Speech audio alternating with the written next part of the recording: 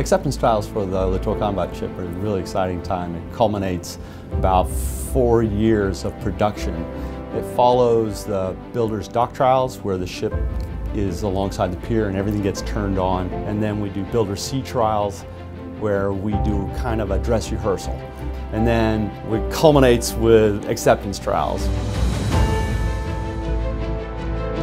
Test everything from the lube oil systems, fuel systems, engines, diesels, gas turbines, radars, navigation suite, communication suites, top to bottom, they look at everything.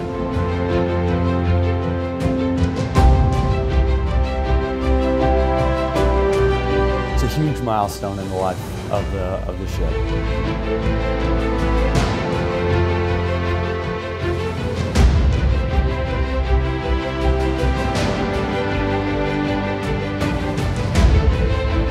Envision this industry team of thousands of workers taking flat metal 4 years ago and spending hundreds of thousands of hours taking that flat metal in sort of a Lego fashion to create this platform, this warship.